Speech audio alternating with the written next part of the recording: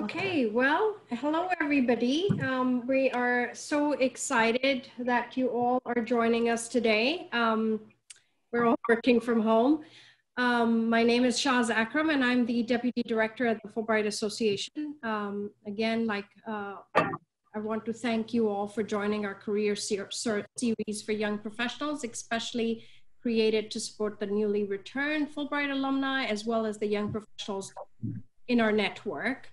The Fulbright Association, as you know this, but for those who do not know this, the Fulbright Association is an independent nonprofit established in 1977, representing 140,000 US alumni. Through our 54 local chapters, the association hosts more than 230 regional and national programs each year. We advocate for the program and promote international education. That's in a nutshell who we are. I would like to introduce our two speakers today, Andrew Evans and Liz Newman. Andrew and Liz. Andrew is a retired CFO from Wellesley College. He has served in the Foreign Service with USAID overseas and in Washington, DC, and later served as Associate Dean of the Fletcher School of Law and Diplomacy at Tufts University. He was on an administrative Fulbright grant to the UK in 1992. Welcome, Fulbrighter. Liz Newman has over 30 years of experience in financial management, organizational consulting, and executive search. With an established track record of serving clients in higher education, Liz is a trusted confidant and advisor to university presidents, provosts, and boards. She's also a recently retired managing partner at Koya Leadership Partners. I also want to introduce Lisa Boucher now. Lisa? Hi, everyone. So glad to have you here. My name is Lisa Boucher. I'm the program manager at the Fulbright Association here in DC. I was a Fulbrighter to Peru in 2016. I was an ETA. So shout out to all the ETAs. I just want to set a few norms before we get started. So we do ask that everyone keeps your microphone on mute to minimize background noise. We also ask that you keep your cameras off. This will just help with the bandwidth and should make sure we have minimal technical difficulties. And then lastly, we just want to ask that if you have any questions that you use the chat function. All Q&A is going to be done through the chat. We are going to first let Liz and Andy give their presentation, and then we will answer all of the questions at the end. If we are unable to get to your question, we will be sending out some follow-up emails later. So we're always happy to continue conversations with you after this webinar. So thank you so much for joining us. With that, I'm going to turn it over to Andy to get us started.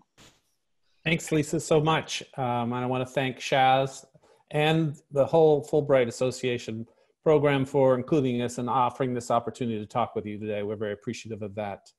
I just want to repeat what Lisa just said about questions. If you have questions, please use the chat function, the Zoom chat function, and they'll be monitored as we go along. My colleagues will be monitoring those, and we want to make sure that we get to your question.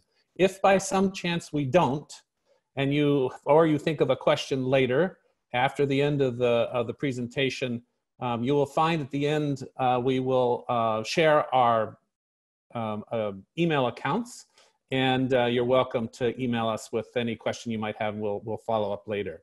So Liz is going to share the screen here. You can see it's already up here.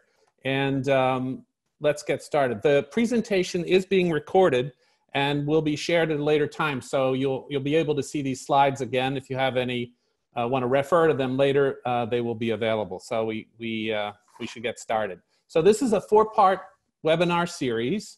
We're going to focus on session 1 today, which is looking for the right job. But just to give an overview of the whole series, we want you to know that in the second one, we'll be talking about highlighting your skills and how to prepare or how to refine or how to fine-tune your resume. It's really important. That will be a very important session. Session 3 is as you get closer to selecting a job to apply to, preparing a letter of interest, or some people call it a cover letter, and how you actually apply. So we'll be in session 3, we'll be talking about those parts of the process of getting a new job.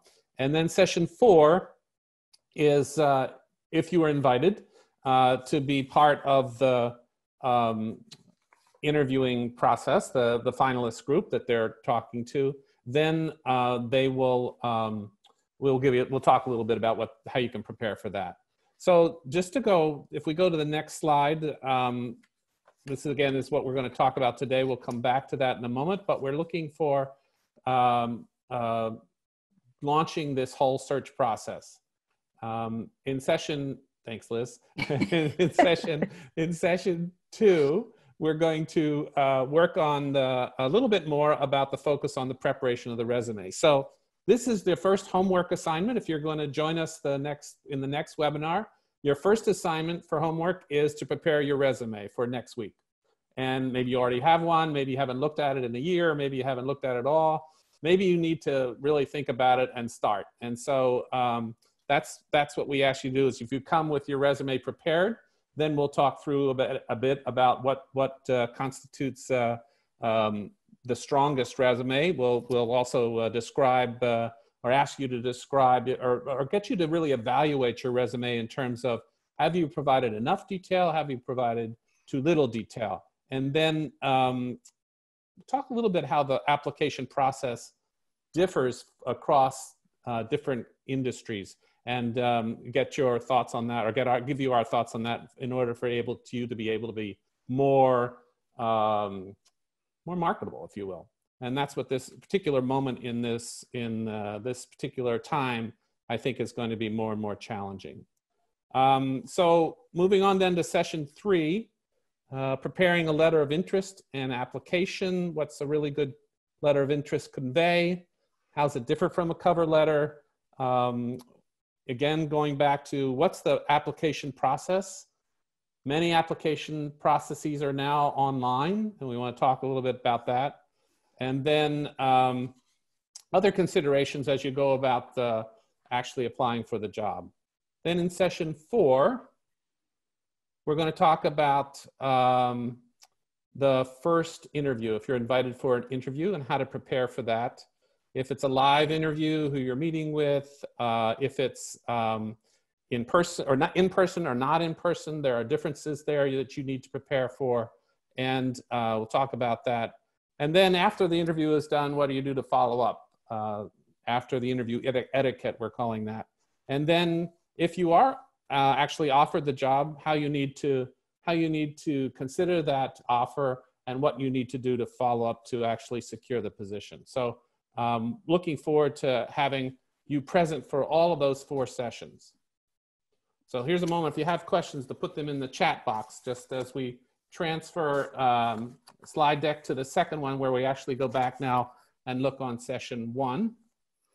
There we go. Oh, Andy, I'm just gonna, as we start talking about the right job, quickly in the chat room, there's a talk about a job versus the right job. Yes. And I think that we have all, as we prepared for this webinar, been completely aware that this is an opportunity for a job, and being flexible and creative. So we are focused on that, absolutely. Yeah. So maybe during this home confinement here or wherever you are, perhaps you've been able to give more thought to whether you're going to look for a job right now, or pursue additional education, or just find the right opportunity as you go forward. And in light of what's going on now in the economy, I think you just have to know that whatever path you are considering, you'll need to be flexible and creative. And I think that's the best advice we can offer you at the moment, is don't rule anything out until you're sure, and then go with whatever you can get. I think if you've been thinking about long-term career goals, that's great. So taking the big picture now. For example, what do you, in your job, what would you prefer? Desire to serve others? Looking for a for-profit or a non-profit environment? Maybe one that's more science-focused or government-based? And what we would encourage you to do is to engage in some self-assessment of your core competencies. So you have a writing strength, make sure you self-identify that. Data analytics, you're very comfortable with oral presentation. You communicate. You've always been told you communicate well. You have communication ability. You have a willingness to take on seemingly unsolvable problems. You have strong IT experience. And whether you prefer working towards annual production goals, or maybe you're excited by sales in that context. And also whether you most prefer working in a team or even leading a team or not. And all of those are going to help you in this sort of self-assessment, define and fine-tune where and how to look for the next job opportunity. So some practical considerations, of course, are, well, what are your salary needs at the moment? Are you really needing to stay in the current location, or do you have preferences of where you would move? Are there other family and environmental issues that would impact job choices? And other kinds of factors in your job search. I don't know whether, Liz, you wanted to add anything right there? I think this is the reality check piece of all of this. So are you mobile? Do you just need a job to get income now? And how do you go about doing that? And I just want to say, don't worry about, if you really need a job, go find a job. It can be at a Whole Foods or delivering or something like that if you really need it. It's not a bad thing to think about now if you really need money coming in. It's also a time to think about going back to school if you can afford to do that online, or a full PhD or a master's program if that's what you're able to do. I talked to a colleague of mine this week who had left her job and was looking for a job while starting her PhD part-time, and now she's decided to go full freight with her PhD because she's able to do that now, knowing that a year from now she'll be ABD and she can be looking for a job and finishing her dissertation. So I would be, Andy said this earlier, adaptable, flexible, but also realistic. Can you move? Can you not move? Should you be volunteering for a company? I think it's sort of, none of us have been through this. Even those of us as old as I am, I have never been through anything like this. And so being creative and, but also being really realistic about where am I at now and what does that, as much as, where do I want to be and what are my aspirations? What's the reality of where I am today? Yeah. I think also giving some thought to the type of mission. So what would get you out of bed in the morning excited to go to work? And as that relates to what the mission of the organization is actually about. Think about that. I think that's really important in terms of finding the right position. And then maybe there's an organization out there that you've known about or known a little bit about or heard about that has always sort of intrigued you. So this is the perfect time to start your research. Go online, look at advertisements. There are lots of places where now organizations are putting online all of the position descriptions. So read the position descriptions carefully, very carefully, and see what the responsibilities are that this position will have. It's really important. And not quite to that slide yet, Liz, but hold on. You were, okay. That's okay. In looking at the advertisements, you might wonder, well, where can I go? If you go online and just put in jobs, you'll find pages of new online websites that will allow you to actually dig into what a job is actually looking for. So I encourage you that to read as much as you possibly can to get an understanding of what's out there. So, and then what also you can do, next slide, here we are now, is on the next slide to talk about what skills are they looking for and what skills do you have? So start by making a list of all the things that you have accomplished that set you apart. And ask yourself maybe the following questions. What did I do that was above and beyond my normal job duties or educational assignments? How did I stand out among other employees or students? Or how did I make a difference to the students in my class or the employees in my division or department or on my team? Was I ever recognized by the supervisor for a job well done? And when was that and why? Write all this down as you go along and think about these things. Did I win any awards or accolades? If you were a teacher, what feedback did you get from your students, from your peers, other teachers, or maybe even school administrators? What new processes did you implement to improve things? So you had an idea, you put it forward, it was accepted, and it made a difference. What problems did you solve? Write all that down. Did I ever consistently meet or exceed the goals or quotas of the department or the area that you're working in? And this is an important one at the moment, and even though it sounds more businessy, it's important to be able to identify if you save the department, the school, the organization, the company money. This will be important because they will want to know if you can deliver the same quality work at less cost. In this particular environment, I would say over the next 3 to 5 years, people are going to be very interested in those kinds of skills. And then maybe what made you really great at your job. I think that's also very important. And this is all to get a sense of what sets you apart and what are your strengths. Many times it's not the progression of jobs that you have had in the past that's going to get you the job necessarily, it's what skills you have. Liz, maybe you might comment on that as well. Yeah, as I'm listening to you, Andy, it's funny, I think about identifying the skills, but also thinking about how you will translate those skills to a particular job or position description. So one of the things, I don't know what the data is anymore, but there is data that says that women tend to think they need to have done everything before they can apply for a job. And they point out the things they haven't done.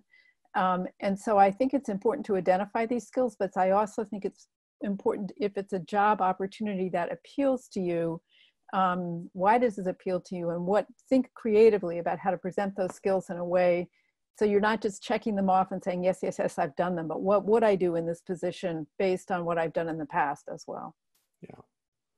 I think on a personal point, both Liz and I have had experience where people made a shift out of the federal government and into a position in higher ed. So the higher ed people were saying, well, bring us someone who has lots of experience in higher ed. And yet when we unpacked that, what they were looking for was a specific skill set. And these people had those same kinds of skills in their job in the government. So we had to force the people to look really more on the skills. That was part of our job. And they were very successful in the end. So we felt pretty good about that.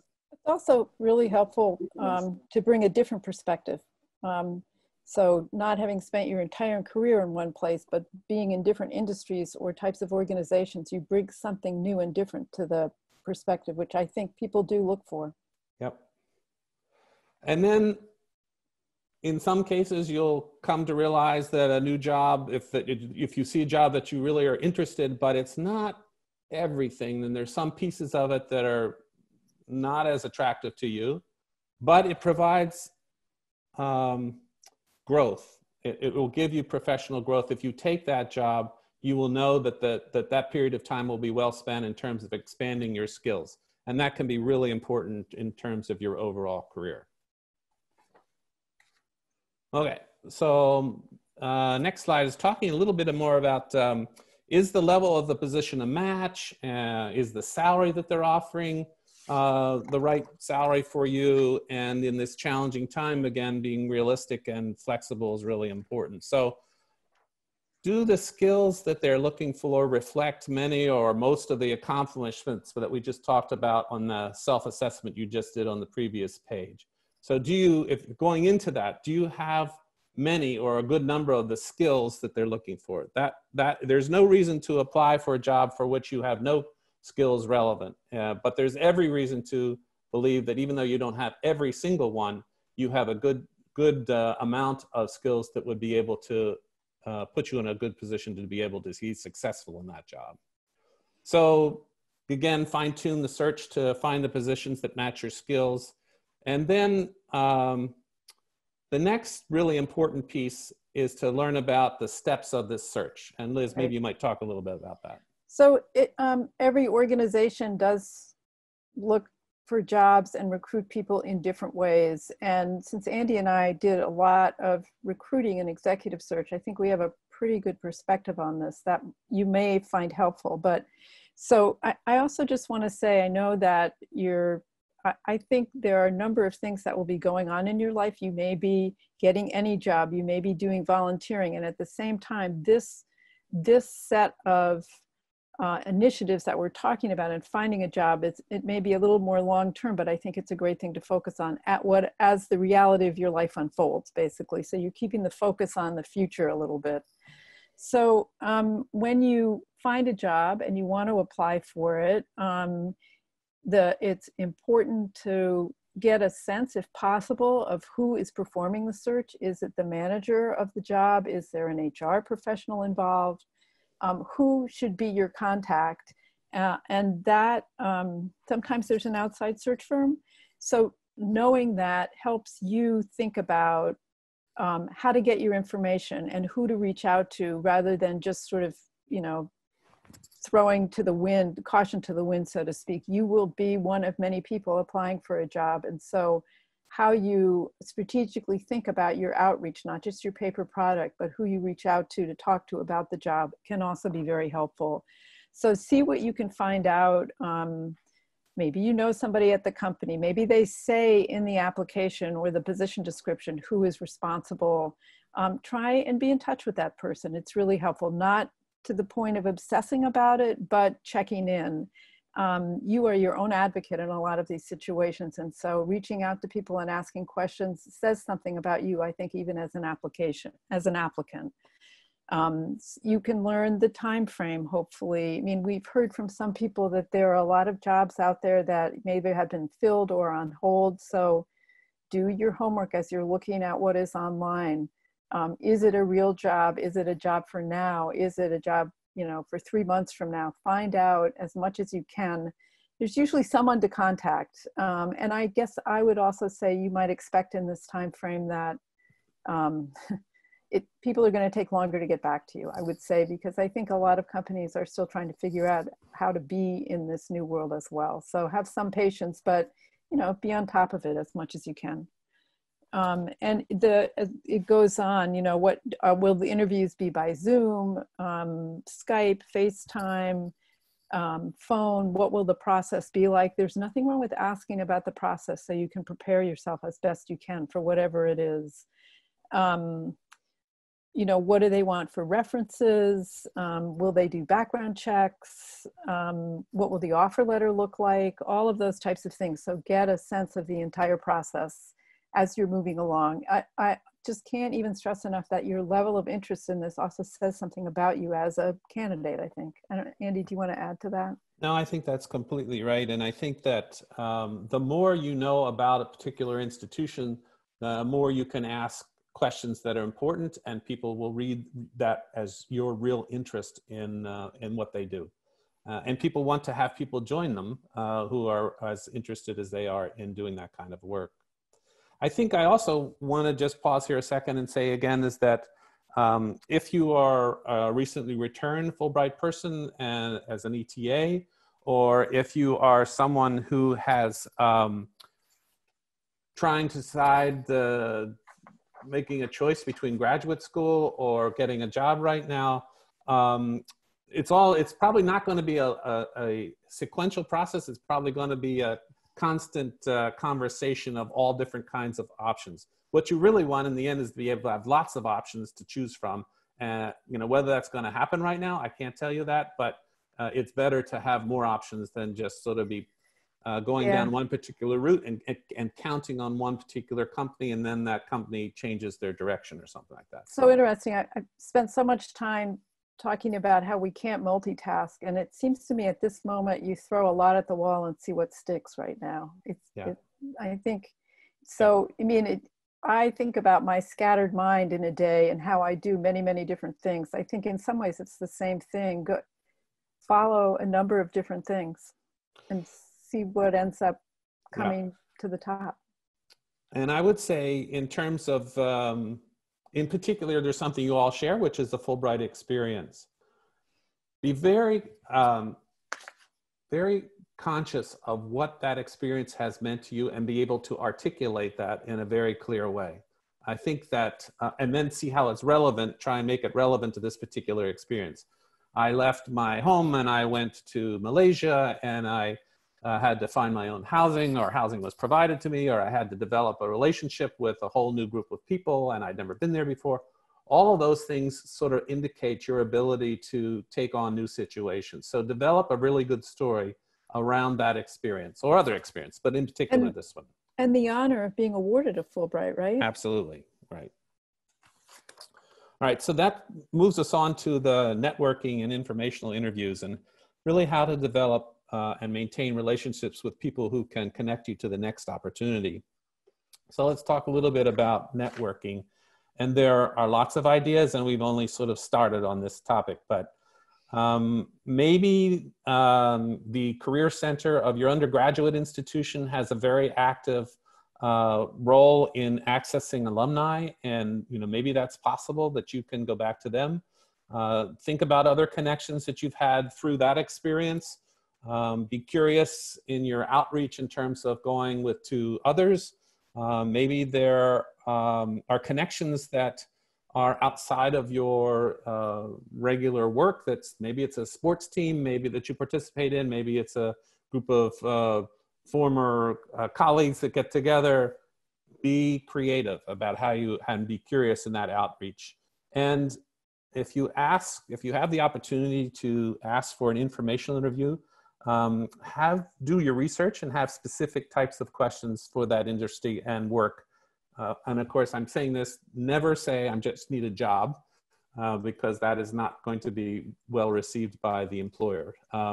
May sound obvious to you, but I have to tell you, it's really important to be specific about the types of questions related to that particular industry. Liz, you want to talk about the information interviews a little bit? Yes. So I can't stress enough, one, as Andy has said, the networking. I think everything and every place is a network now. Your family, your friends, the people you're on this webinar with potentially. But for informational interviews, what I've learned, I've been on both sides of this. So people are really happy to give you advice or talk to you. And so I would say it's probably a 15-minute interaction. Now it's probably a Zoom or a phone call. It's probably not in person, so maybe it's virtual coffee. You introduce yourself in a way that either makes the connection or expresses the interest very quickly. See this a lot on LinkedIn. I've done a lot of interactions, even as a retired person in the last year. My LinkedIn connections still reach out to me. It's quick. Hi, Liz. This is what I want to talk to you about. And when someone accepts, be prompt, be there, and have, I would say, 3 or 4 questions. That would be and it's not about, can you get me a job? It's about, tell me what's going on in your industry. What has this been like for you to transition this? Do you have any advice for me?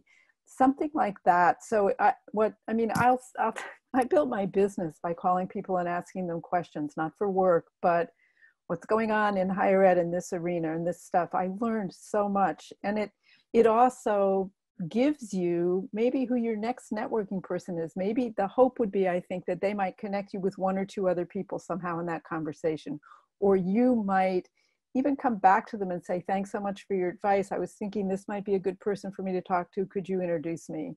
It's short, it's sweet, it's thorough, and it's not get me a job. But that's, Andy, I don't know if you want to add to that. No, I think that I would just encourage people to be as broad in their look as possible. Yep. And even though you go and talk to someone because that person was welcoming and it may not be the right industry, that person may have a connection that would benefit you down the road. And maybe that person's spouse works in the particular industry. You never know.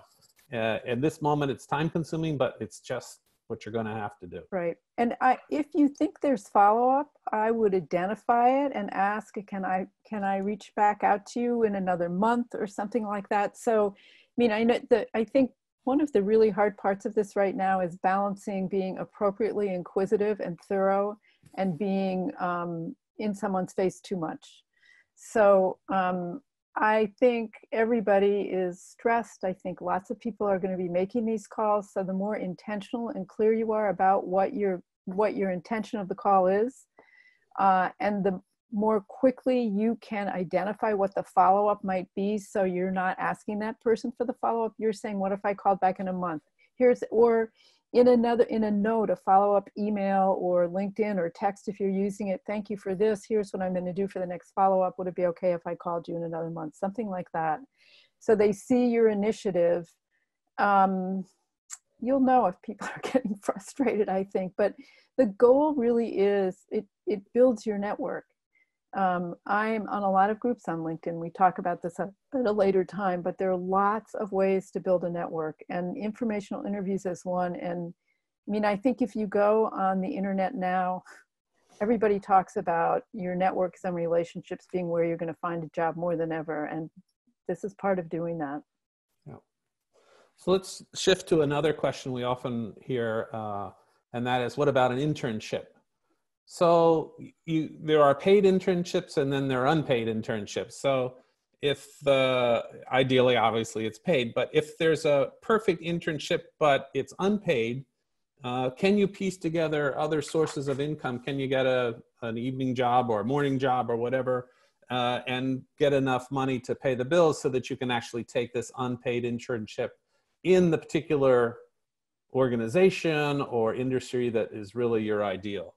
And then also volunteering is another possibility for a particular organization that then gets you access to people who are part of that organization, and you can really see if this is the career aspiration that you need to work on further. So those are, I would say, those are also options that you need to be open to.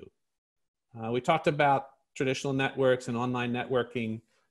Just to repeat again, networking is critical. Want to talk a little bit about the social media audit. And Liz and I have had a lot of experience with this. So take a step back and go online, Google yourself, and see with a new lens what people can find out about you online. And what's on your LinkedIn account, what's on Twitter, what's on Instagram, what's on Facebook, your Facebook page if you have that, or any other social media platforms. And are there articles about you in the press or references to you in the press? Is there, God forbid, a history, a legal history, a DUI history of some sort, or whatever you can see, assume that a potential employer can see. So clean that up. Work on cleaning that up. And just remember that your favorite college party picture won't maybe get the same laugh that for you as for the potential employer. So that's just a caution. Liz, do you want to comment on that a little bit more? Yeah, I will say, so what we came to do in our business, and I know that even though we did it, our clients did it as well, is people did social media checks.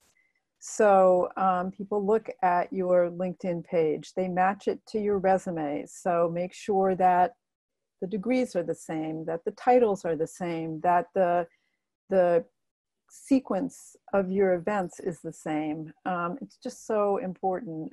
And Facebook and Instagram, I mean, we have had instances where search committees have been very hesitant to move forward with a candidate because of what they saw on an Instagram or a Facebook posting or something like that. And so here again is this word balance. You want to be true to who you are, and that we're not suggesting that you not be that, but just be aware if someone does a social media check on you, what they will see, and be prepared to discuss it. Yeah. And I think Andy's right. The college pictures may not be exactly, I mean, it's, you know, maybe it's a great picture. I don't know, but just be very, very intentional with that. You might even ask a colleague or a friend or somebody to look at all of it and give you feedback that's objective. Yeah. All right. So that's where we are at the end of the presentation here. I really would like to get to some of your questions. So, I have one I want us to talk about, okay? And I think you and I can both address this. how do you convince employers or hiring committees that experiences transfer to skills? And it's a really, really good question. And we alluded to it early on about not feeling you have to do a checklist of, yes, I've done this, yes, I've done that. It can be in how you word the experience within your resume. So a resume to me, and we're going to talk about this more later, is almost a cut and paste thing depending upon the position you're applying for. It's not the same for every position. It also can be in a letter of interest, just assuming that you have that skill and giving an example as a teacher of how what you did as a teacher is relevant to the skill set they're looking for. So it's like making sure your chronology on your resume is clear, identifying the skill sets that are appropriate. And I sort of see it as your responsibility to convince them that it is the skill that they're looking for somehow and how you present it. Andy, I don't know if you want to add to that. Yeah, I would just say that again, think back about the particular skills that you have. If it says that you have to manage a budget and you sort of reflect on yourself, well, the only thing I ever did was X, Y, Z. What was it that you did? And talk about that in a positive way. Is that, it wasn't $10 million, but it was a $400,000 student activities budget that I was responsible for as the treasurer of that organization. And we had to go through certain processes and so on. So think carefully about things that you have done that relate, and then develop the accurate story of how that is relevant to the skills they're looking for. The reality right now is if you are transitioning into another field, HR people often are looking for that direct check because Right. They're looking at a lot of applications. So it's really helpful for you to describe what your skill set is or your experience is appropriate skill set. And again, it's a great opportunity to show how you write, how you communicate. I think it's just an added plus. Yep. Other questions? Somebody asked about, they had applied to several NGO jobs. There was no contact, and they haven't heard back, like the World Bank and the Obama Foundation. There's nobody to reach out to. What do you do? At this time? Yeah, that's tricky. It's a good question. Yeah, it's a really good question. I think if you can somehow find the connection maybe through LinkedIn, so if the CEO or the HR person that you're able to find is on LinkedIn, whether you can send that person a message through LinkedIn, those are active in these times. Yeah. Maybe that's possible, maybe it's not possible, but just sort of be creative of how you might be able to reach out to one of those people. I mean, we are seeing through our colleagues who do search, a lot of positions are being put on hold right now. Right. So I think a lot of institutions are still trying to strategically figure out how to move forward, and the positions that are going forward are often the critical ones, however they define that. And so it may require a little bit of patience, I would say. Right, right. Andy, I just saw another one that was really interesting.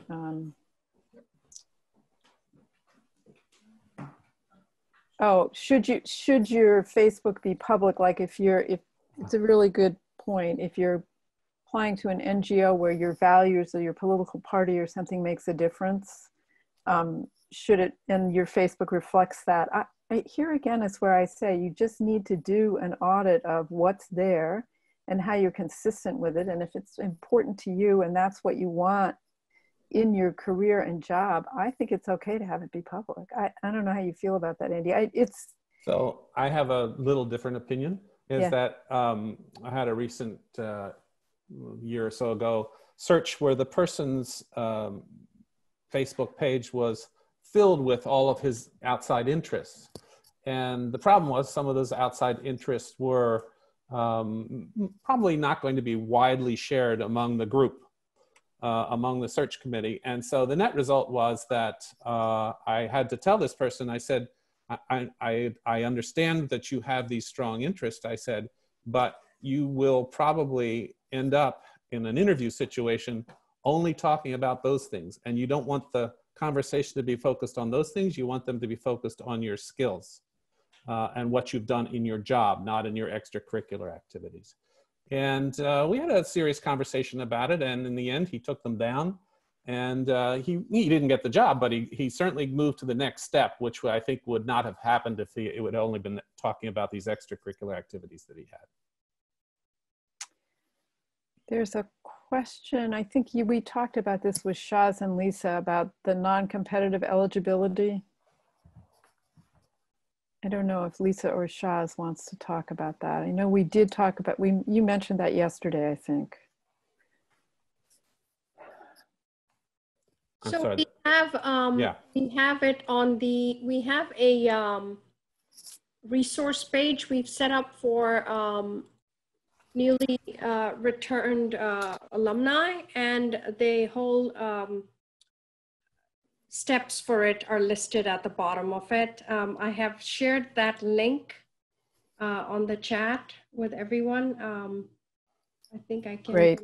So it's that means that as a grantee of any Fulbright exchange, any State Department exchange program, you will not have to go through the extra clearance. Oh, that's right. You yes. automatically be in line to be selected for a job in the federal government. Okay. Great.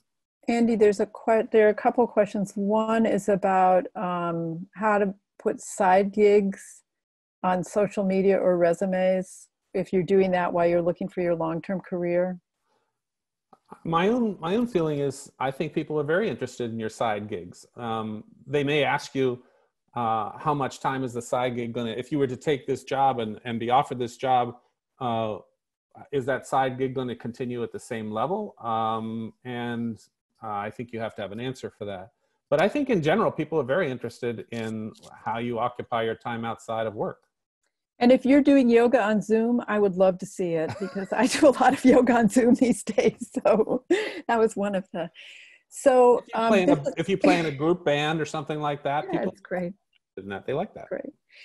So the next one is about applicant tracking systems. And we have really been talking about this because the question is, will my resume be, is there a guarantee my resume will be seen by an HR person if at an entry level I go through an applicant tracking system? And I don't know the exact answer to that. What I do know is it's good to be in that system. And Andy and I know a few people who actually outside of institutions have those kind of databases, and we're trying to learn more about how people would now get into those databases.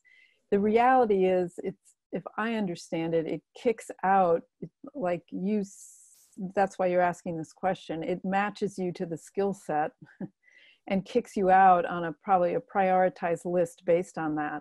So I guess the way to answer the question is if you can format your resume in such a way that you hit all the skill sets somehow in a pretty easy way for a tracking system to identify, then you might be on the top of the pile. Right. I don't know, Andy, if you want to add to that. No, I agree with that. I think, again, this is going back and reading very carefully what is in the job description, the position description. And if they're asking about particular or they're naming different responsibilities that are in this job description, make sure that their language that you're using, somehow it can be tracked in your application so that doesn't get thrown out because you may be doing the exact same thing, but calling it something else. So be very careful about that. Right. Look at the wording. Policy, but look at the wording. Yeah. So what sorts of volunteer activities can we do virtually that build skills that are most applicable to NGO settings? It's a really good question. Yeah. I'll tell you the things that have appealed to me, and I'm not looking for a job. So there are a lot of organizations now that are doing either get out the vote or postcards virtually now for candidates. And I don't know if it would get you to an NGO setting, but it could be a really interesting network to build, to get to know these people is one thing I think about. The Red Cross is actually doing a contest between now and the end of May, asking people who are on their list or registered to take as many of their training programs as possible online. It's a really smart idea, actually. They're getting people trained up for maybe doing food banks or blood donors or emergency services that they offer, getting them prepared. so for when they can go live. But at the same time, doing something like that gets you in that network on the Red Cross. And I would imagine if you took a lot of those courses, they would see that as being valuable. So those are two I can think of. Yeah, this is a little bit of a departure from that, but it was triggered by the idea of taking courses. So there are some opportunities to take specific courses. Let's say you have not had budget responsibilities, but budgeting in a nonprofit environment is a course you've seen advertised somewhere that might be of use in actually enhancing your resume. That's something you might do as well. So that's not a volunteer thing, but that's sort of like a professional development kind of thing that would enhance your resume. So this is an interesting question, Andy. So given that some Fulbright programs were evacuated in only 1 to 3 months after the grant had started, how do I frame that as a short-term experience to future employees? I think you're straightforward about it, that it was obviously a worldwide pandemic that you returned to the United States, but during that 3 months abroad, this is what I accomplished. And be very, very direct about that and how excited you were for that period of time and how you hope to be able to leverage that experience, even though it wasn't a year or whatever it was going to be, it was still very formative for you. So I wouldn't focus so much that you were taken out of country and had to come back, but more about I ended up really missing that I couldn't stay because I accomplished these particular skills. And by the way, you have a pretty good reason for being taken out. Yeah. So, right. I mean, I think that's right. So approaching Fulbright alumni who have connections to organizations, we have been talking with Shaz and Lisa about this. My gut is these calls may connect you. I mean, I've actually thought maybe you come up with a buddy system somehow.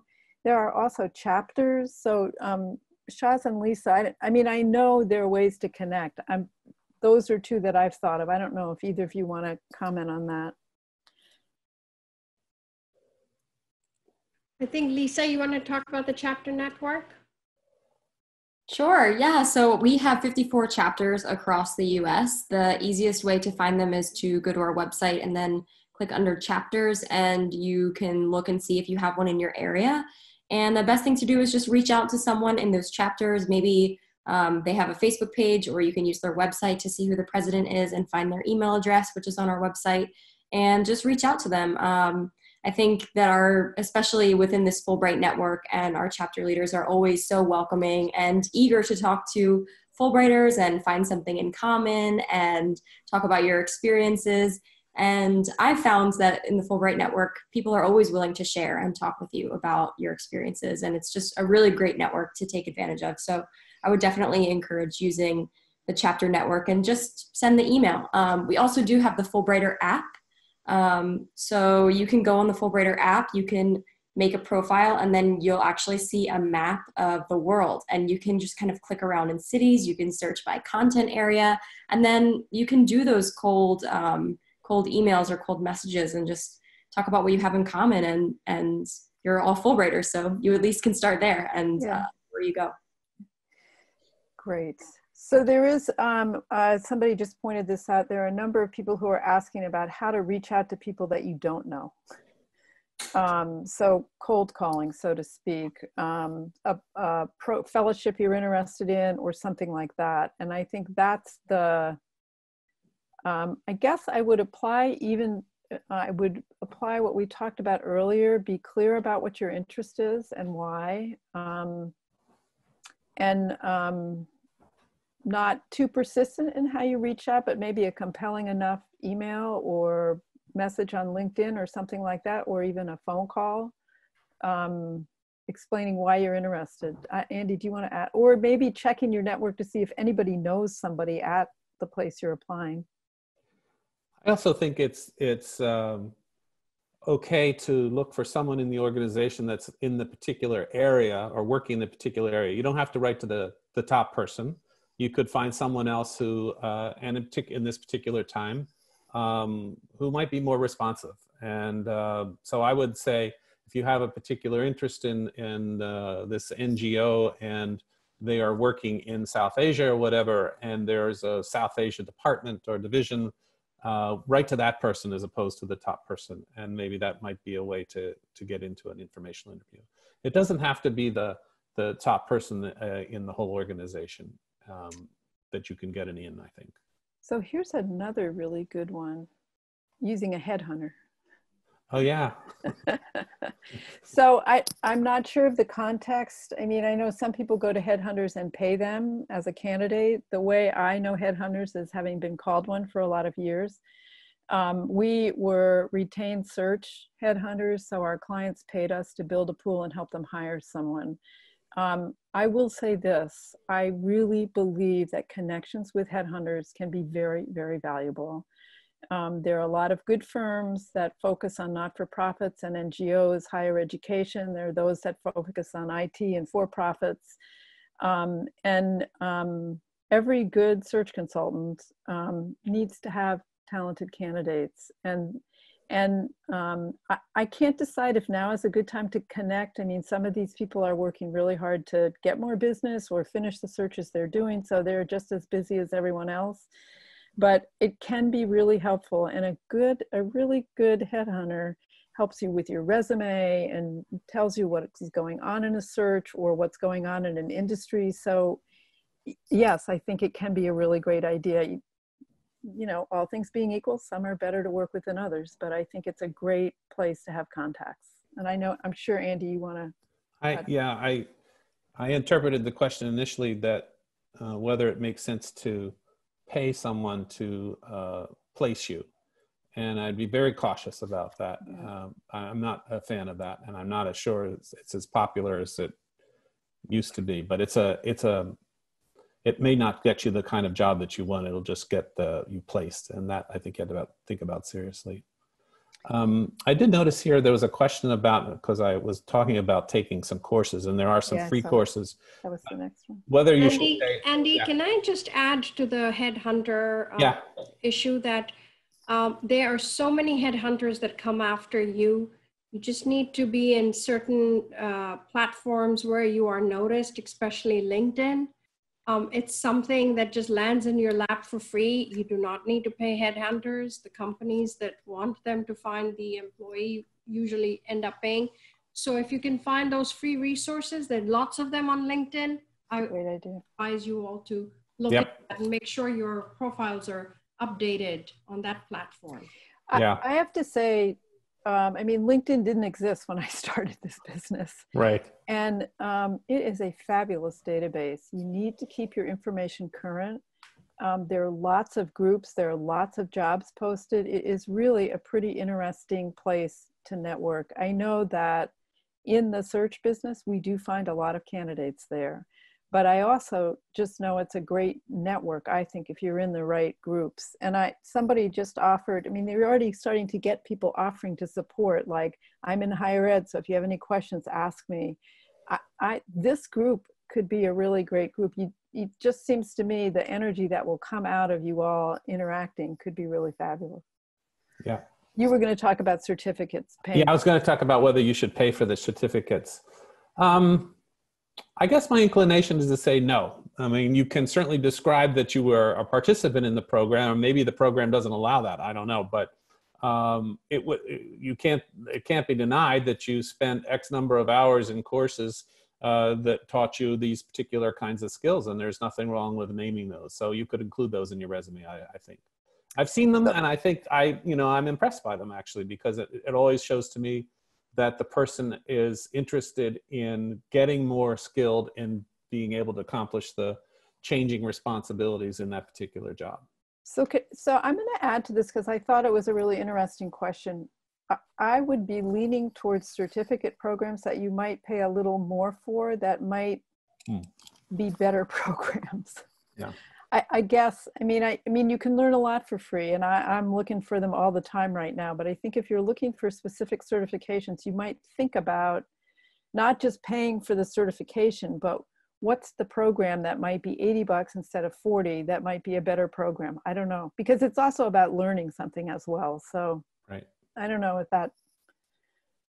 Yeah. Other things. Maybe one more. I notice we're coming to the end of our time here. you guys are getting so much great information on this. Yeah.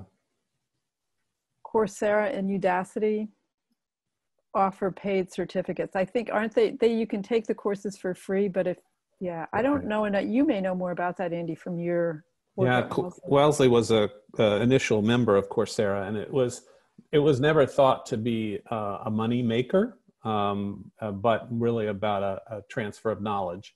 And there are great opportunities. I think the quality in some of those courses is fabulous. So listing those, I think, is not a bad thing at all. But I don't know that I would necessarily pay the $40 to get it certified, to get a document that says it's certified. So you've been talking about chapters to join right on the chat, I think. So I don't think we need to address that. Right. Do any of you see a question we might not have gotten to, or is there any like nagging, something we left out, Andy? I can't think of anything right now. These are great questions. Really great questions. And again, if someone has a thought, tonight or tomorrow morning or whatever, please do not hesitate. You can see our information is available. And so I'm very happy and pleased to have had so many of you on the call today. We look forward to talking with you next week. And remember your homework of getting out that resume and dusting it off and having a real look at it in terms of some of the things that we talked about today. Andy's a really tough grader on resumes, so just be careful. I just put up on the share screen our names and email addresses. Yeah, so feel free to email us. That would be fine. Well, thank you all very much, Shaz. Anything else? I think that you have covered everything. This session is going to be recorded. We will make it available as soon as we can. With all the questions, feel free to email Andy and Liz. And please note, we're going to have another session next week, same time on Thursday. Next week. We look forward to welcoming some of you back. Thank you. Thank you so much. Bye all. Thank you.